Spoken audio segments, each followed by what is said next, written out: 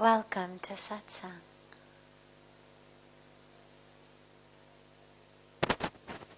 What a beautiful beginning of the new year. To be able to be here on these sacred banks of Mother Ganga. In the lap of the Himalayas, in this land of transformation, to be able to begin our new year here. It's such a gift and such a blessing.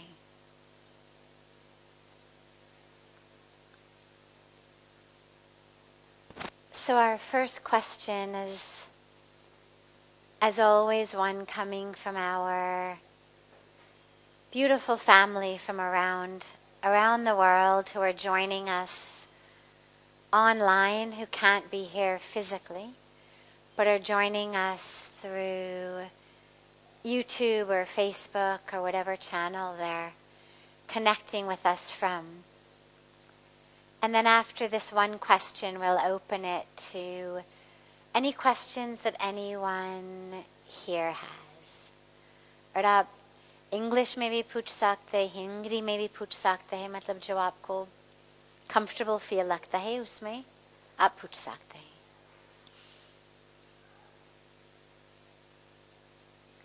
How do I live a more conscious life in what I wear, buy, eat, consume, and do? Beautiful. And one of my favorite topics.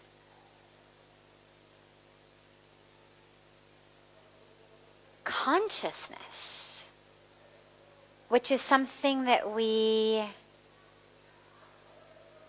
focus on in our spiritual life.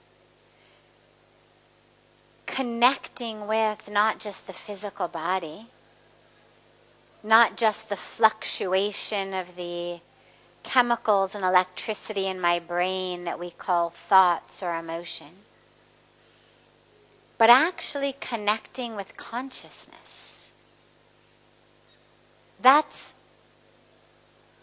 what we do on our spiritual path and our spiritual practice. It's what meditation helps us do. It's what prayer, mantra, jap, seva, all of these things help us do. But that consciousness isn't supposed to stay only on my cushion or on my mat, or only when I'm meditating, then I'm conscious. When I'm praying, then I'm conscious. But the rest of the time, wo to man hai na, we say. But the goal of a spiritual life is how to bring that consciousness into every minute, into every moment, into every decision. How do I make every choice one in consciousness? So the first piece is actually the simplest, but really the most important. Is just quite literally, when we meditate, we are drawing our awareness to a single point usually, maybe our breath, maybe a mantra, maybe a candle flame. Whatever it is, we are drawing our awareness to that point, and every time that our mind wanders, we bring it back. This is what we learn in our meditative practice. Otherwise, a thought comes, and we end up riding that thought into God knows where. So I'm meditating, and suddenly I smell the neighbors are brewing coffee. And the mind goes, oh, I could really use a cup of coffee. Oh, but no, I gave up chai and coffee because I made this promise to God that if my child got into the university they wanted to go to pura ek saal tak na main coffee piyungi, na main chai piyungi. To maine coffee to chhod diya. Oh ho ho, I remember now that trip I took to Paris, sitting on the banks of the Seine, on the banks of the river, drinking beautiful cappuccino. Right now, I was supposed to be meditating. All that happened was I noticed the smell of coffee. Or main kahan se kahan pahunch gaye? Sitting on the Champs-Élysées in Paris, drinking cappuccino, God knows how many number of years ago. Once we notice that that's what the mind does, we become able to just bring it back. So I notice the smell of coffee. And immediately I bring my awareness back to my breath, back to the mantra. I don't allow my awareness to get hijacked by every passing smell or sound or thought or itch. Oh my God, what if there are ants all over me? What if I'm getting bit by a mosquito? Maybe then I'll get malaria or a dengue. Right? You see, just one little sensation of a bit of itching on the knee lands me in my mind at death's door in the hospital. This is the nature of the mind. Now, when you think about our decisions in our day-to-day life, how do we live them consciously? Well, the first is the exact same as what we do in meditation. We make sure that we are aware that when I go to a restaurant, or I go to a department store, or I go to a grocery store, or I go to Amazon.com to buy something, to order something, that I am present, that I'm fully aware of actually what I need to buy, what I want to eat, not on autopilot, not run by desires, not run by random thoughts of a TV commercial that I saw where the woman eating the hamburger looked so beautiful and she seemed so happy, and so cello, I'll have a hamburger because I also want to look so beautiful and happy. Not that. Not that unconscious hijacked of my awareness. Because none of us do that consciously. If I'm really conscious, I'm not going to say, oh, I want to look just like the person in the TV commercial. We understand what the commercial is. We're not going to base our lives on it. It's only when we are unconscious, functioning on this autopilot level, that we make those sorts of decisions.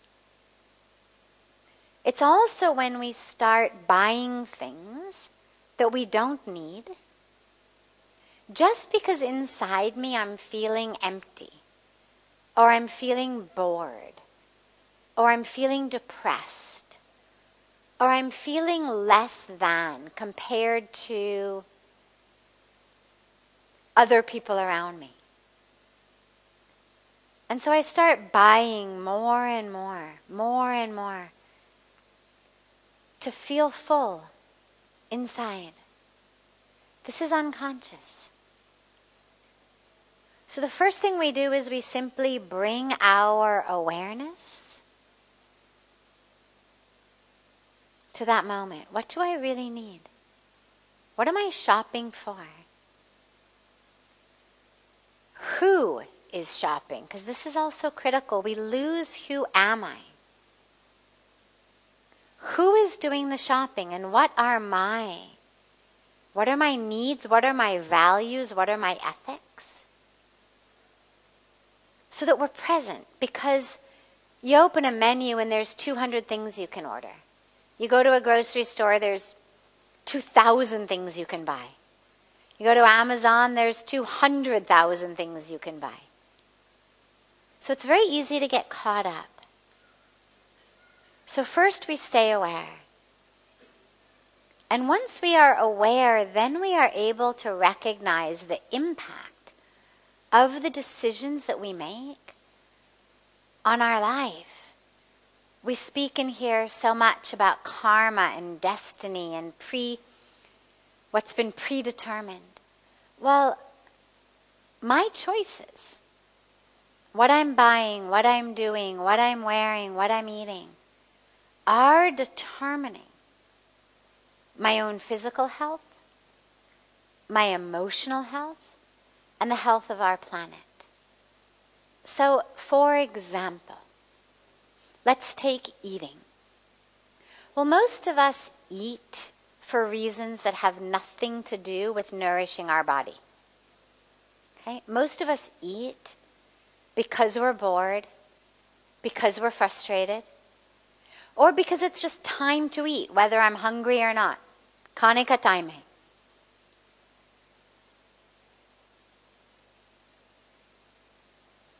A lot of times we eat because we think food is love. When we were young, we were given food when we were unhappy, cookies and cakes and whatnot. And so now when I'm upset as an adult, I do the same thing. So I eat unconsciously. The dilemma with that is not only is my health, physical and emotional, being impacted, but it's impacting our planet. So, for example, meat, animal agriculture, hamburgers, hot dogs, chicken McNuggets, the cows, the pigs, the chickens who are being raised to be food. Not only is it bad for our health, you don't need me to tell you about fat and cholesterol and blood pressure and whatnot, but it's actually the single greatest cause of climate change. It's one of the greatest causes of environmental destruction, of world hunger. The amount of grain, means wheat, rice, soy, corn, that goes into the production of 1 pound of beef is the same amount of grain from which you could get 16 pounds of bread or rice or pasta. 16 to 1. So every single time that I choose to eat meat, I am literally saying, I deserve the food for 15 other people. Let them starve. Because I want to eat a hamburger. Now that's unconscious. Because consciously none of us would say, oh yeah, those starving children, koi baat nahi, mard nahi do.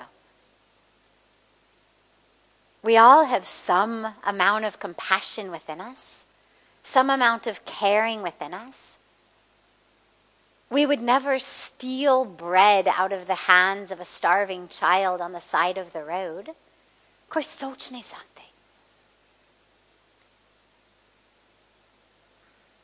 But when we eat meat, that's exactly what we're doing. We actually produce enough grain, wheat, rice, corn, soy, to feed more than 10 billion people. Much more than the number of people who actually live on Earth. And yet every day tens of thousands of people are dying of starvation because we are cycling our grain into meat instead of into bread and chapatis and rice and pasta to actually feed people. So that's just one example. Another example with it, the amount of water. We know that we are at a global water crisis precipice.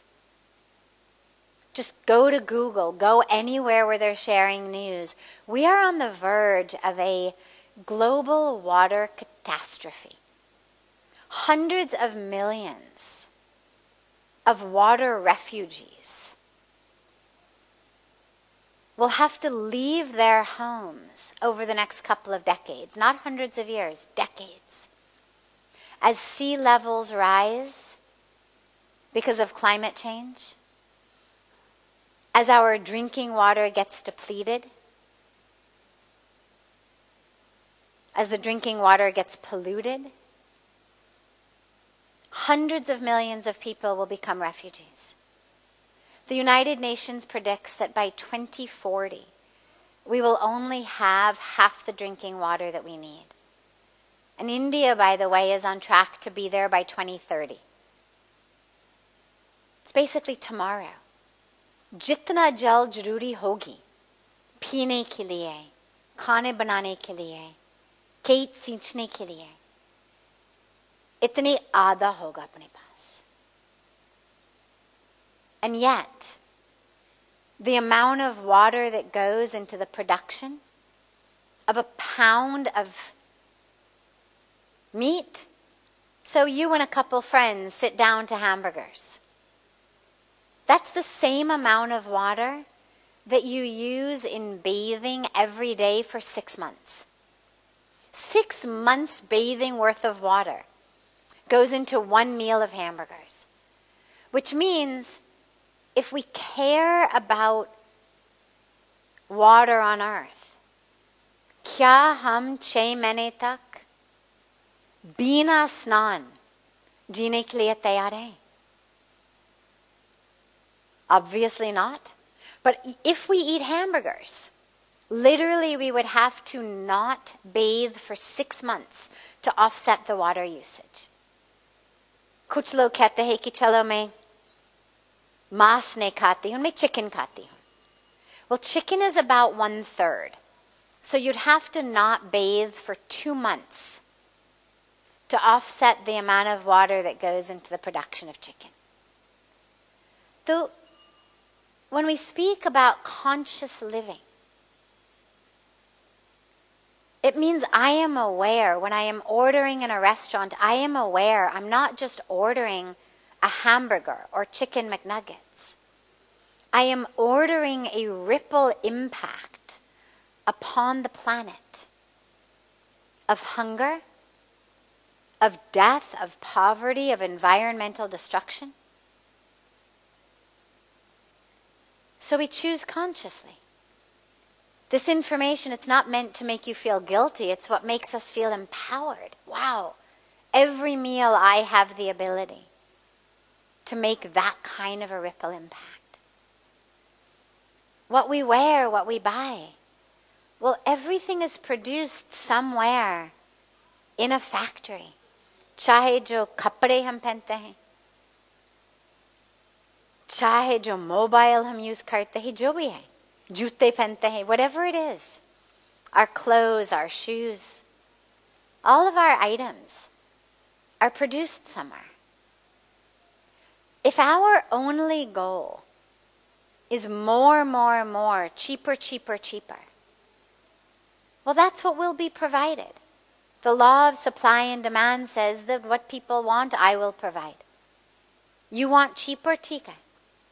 In order to produce things more cheaply, it means as a factory owner, I have to cut corners. So all of that treatment of our waste, all of that clean management that we could have invested in, I'm going to cut corners. Instead, मैं वो जो check करने वाले आदमी को 100 रुपया 1000 रुपया दे दूंगी ताकि he gives me a pass, rather than actually taking care of the waste that's polluting the air, polluting the water, polluting the ground. Or I'm going to run my factory with children and women who I can pay next to nothing to, keep them as slaves, work them in sweatshops, unsafe conditions, so that I can produce more, cheaper. तो जब हम कपड़े खरीदने जा रहे हैं या जो भी खरीदने जा रहे हैं, हमें ये देखना है कि कौन सी कंपनी का सामान खरीद रहे हैं, which company are we buying from? क्योंकि हमको लगता है कि हम voting एक बार करते हैं. When we go to the election, that we vote. We vote in our state election, we vote in our local election. But we actually vote every time we spend money. We are voting for equality, for safety, for health, for the women and children of our planet. If I'm putting my money in a company that is running sweatshops in India, in Bangladesh, in other countries, where women and children are suffering and dying, or a company that's producing cotton, for example, with toxic chemicals as fertilizers, as pesticides, ताकि किसान वालों को cancer हो रहा है, उनकी बच्चों को birth defects हो रहा है, because of the sprays, because of the chemicals. वो हिंसा है. It's violence. And when we speak about karma, ऐसे नहीं कि मैंने अपने हाथ से उनको नहीं मारा, so I am absolved. The fruits of karma, it's not just what I actually do with my own hands. It's what I'm doing indirectly also. So if I'm supporting companies, engaging in behaviors that are having ripple impacts of violence, of harm to our environment, to the farmers, to the women, to the children, to the future generations,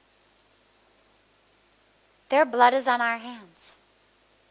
And I know it's not easy to hear.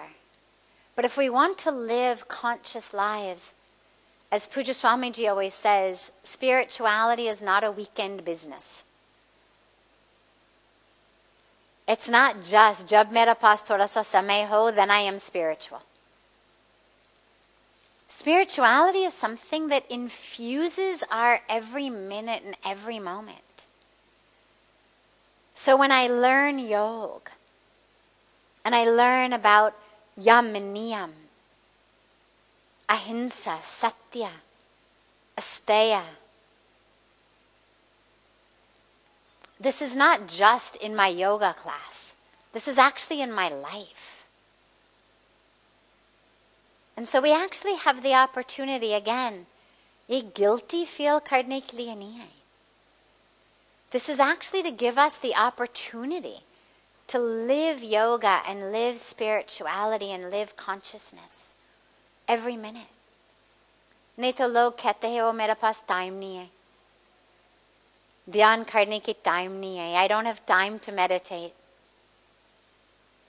Well, this actually enables us to turn our meal time, our grocery shopping time, our errands time into our spiritual practice. And the good thing is these days, you can find out everything. Online, there's so many ways to find out which companies, for example, are testing on animals. If you're a woman, do you wear makeup? Do we all? We use shampoo, we use soap, we use sunscreen. Well, a lot of companies actually test these products by smearing them in the eyes of animals. Check करने के लिए कि क्या जलन होगा. अगर मेरा shampoo आंख में जाते तो जलन होगा कि नहीं. Well, इंसान के ऊपर टेस्ट तो नहीं कर सकते हैं. So they test it on animals. And they're burning the eyes of animals, burning the skin of animals. We don't need to do it anymore. These days with computers, with artificial intelligence, we're able to test everything. We don't need to be harming and killing animals in our laboratories to make sure that our lipstick is safe or that our shampoo is safe. You can find out all this information online, lists of which products test on animals, which products use animals in their product, which companies have sweatshops in developing nations where women and children are subjugated to oppression, and which companies are organic and fair trade, their workers are paid good wages, safe working conditions, clean for the air, clean for the soil. These lists are available. So it's up to us. Do we want to live consciously or not? So many people say all the time, "Acha, Ganga should be clean. Ganga should be clean," right? अगर हम एक स्वच्छ Ganga rally करने जाएंगे तो सभी आएंगे, right? अगर मैं कहूँगी चलो कल सुबह everybody should join us on the banks of Ganga, एक रैली होगी save Ganga के लिए, तो सभी आएंगे, है ना? And yet, if you look around, what material are your handbags made of? What material are your shoes made of? What material are your belts made of, or your car seat? In so many cases, it's leather. And yet, while on the one hand we're ready to go to a rally and yell for clean Ganga, we're actually putting our rupees into the companies that are actually polluting Ganga the worst. The tanneries are some of the worst polluters of Ganga. And so this is just a shift in consciousness. Sabhi chahte hai ki Ganga saaf ho, nirmal ho, aviral ho. But agar hum sabhi log leather shoes, leather handbags, leather car seats khareedne ja rahe hain, so they're all making money, why will they stop? Why will they change? And yet we learn, I have the power to bring about change, not just Ganga ka tat pe khade hoke ek sign lekar ya koi slogan bolenge, but actually by putting my money where my mouth is, by voting with my rupees for a clean Ganga. So it's a beautiful way. I've just given you maybe, 5, 10 different ways that every day, chahe dhyan karne ki time ho ke nahi, you are able to actually live every minute consciously, mindfully. And that becomes your spiritual practice. Dhyan bhi karna chahiye. We still should be meditating. But this gives us the opportunity to meditate every minute of the day.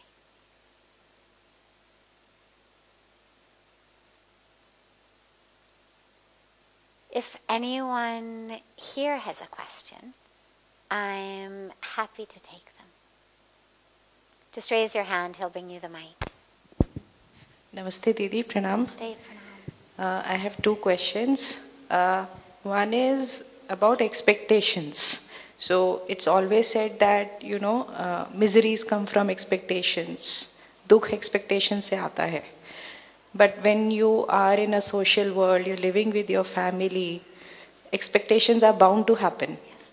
How do you cut down on expectations and thereby, reduce your own misery? That is one. And the second question is, this is about some sort of guilty feeling I get. Say, for example, you talked about being conscious. So, say I'm going in a restaurant, I'm spending money over there, right? And on the other hand, there are people who are deprived. So at times, not always, at times I get this feeling that, I'm going there, okay, I'm earning, I'm spending money over there. Is it wrong to have those kinds of desires, like, spending money on oneself and beautiful, gaining some happiness. beautiful. तो सबसे पहले expectations. देखो, हम बिना expectation जी नहीं सकते हैं. We cannot live without any expectations.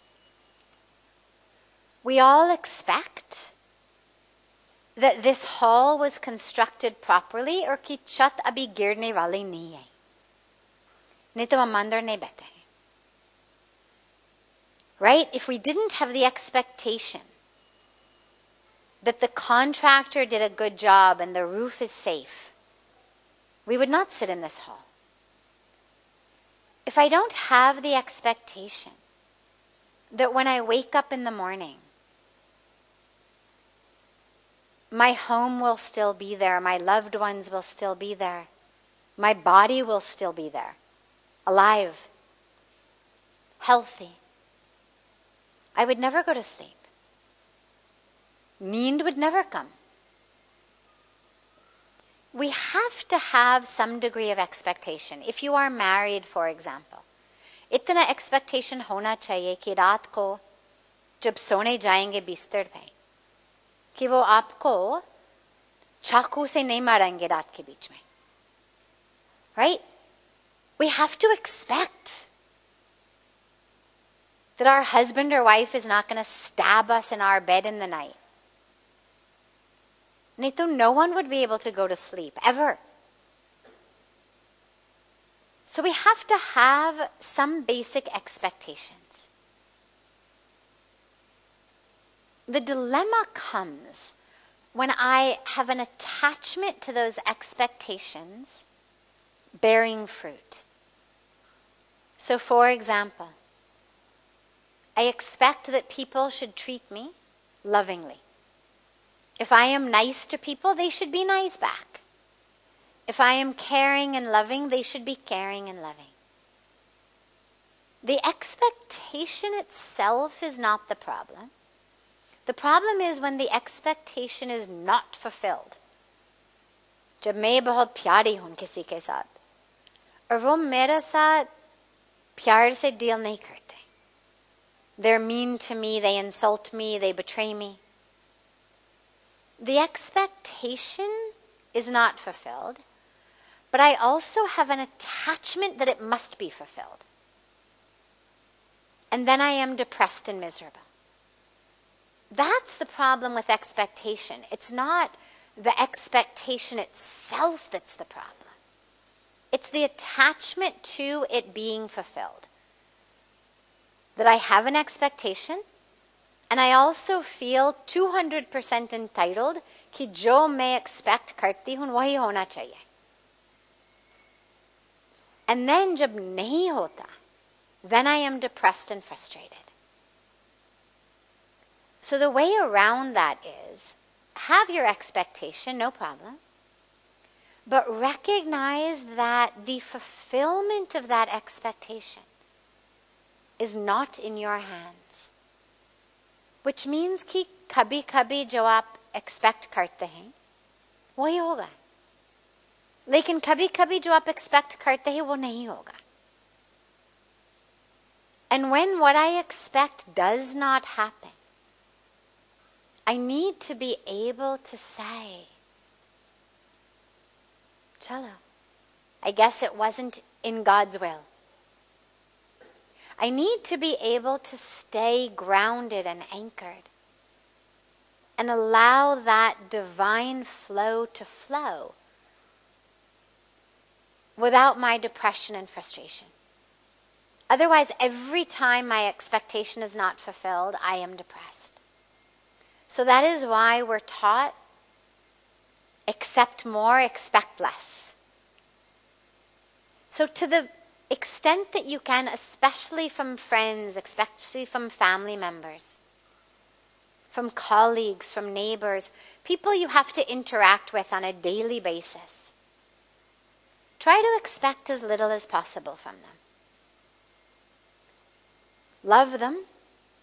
Have high hopes. No problem with that. But don't expect in a way that when they don't act accordingly, you are depressed.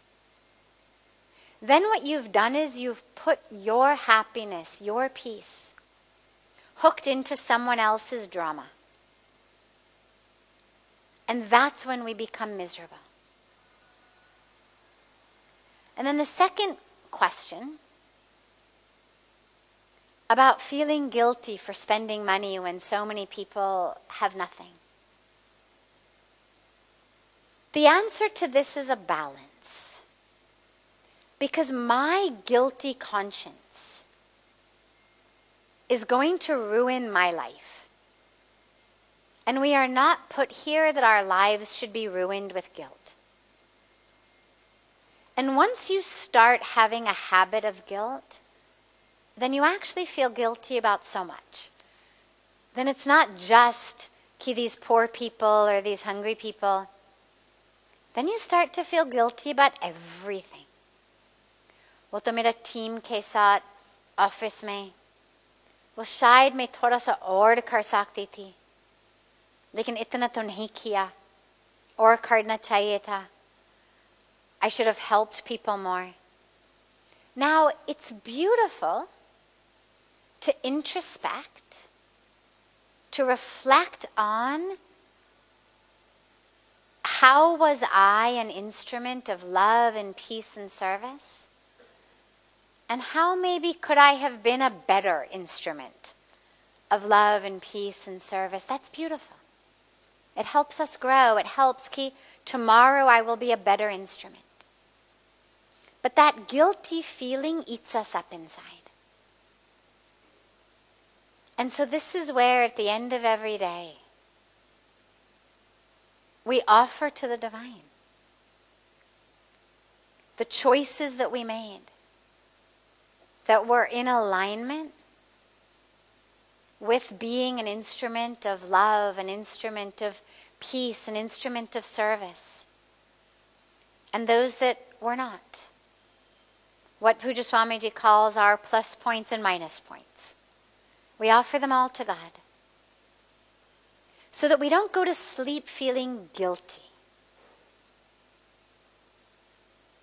But that guilt is also a catalyst.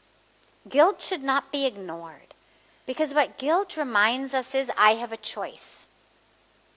आज मैंने इतने सारे रुपया खर्च किया बिना मतलब, जब उसी रेस्टोरेंट के बाहर इतने लोग हैं जिनके पास कुछ भी नहीं है. Now, it doesn't mean never celebrate, never splurge. There's no teaching in our spirituality that says, do not enjoy your life. Everyone should be a sannyasi. कहीं ऐसे नहीं लिखा हुआ है. कोई नहीं कहते हैं शास्त्र में कि do not enjoy your life. Do not have nice things. But that guilt is a bit of you can think of it as like, we ring the bell, mandir jane se pehle. It's kind of like the bell ringing inside you that says ki, jo main abhi karne ja rahi hun, or jo maine abhi kiya tha. What I'm doing maybe isn't exactly right. Maybe I could make a better choice. And what you'll find, interestingly, is the joy that you get from spending your money on a nice restaurant, on nice new clothes, is very short-lived. थोड़ी देर के लिए आप enjoy करते हैं. But the joy that you get from taking that money and using it to feed others is so much more. You think कि चलो मेरे पास 1000 रुपया है, मान लीजिएगा. I could take that 1,000 rupees, or let's say 5,000 rupees. I've got 5,000 rupees. या मैं 5,000 रुपया एक 5-star hotel में जाके मेरे लिए और मेरे एक दोस्त के लिए भोजन, fancy dinner we have. Or I spend 100 rupees on my dinner someplace else, जहाँ पूरी एक बढ़िया सा थाली तो मिल जाएगा. And then I spend 4,900 rupees on thalis for 49 other people. और जो ढाबा जहाँ से मैंने अपनी 100 रुपये की थाली लिया, उसी ढाबा में I have bought food for all of these people lining on the streets. Dhaba वाले खुश हो गया, right? 50 लोगों को खाना खिलाया.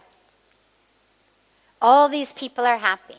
Now you think, how long is the happiness of your fancy meal going to last?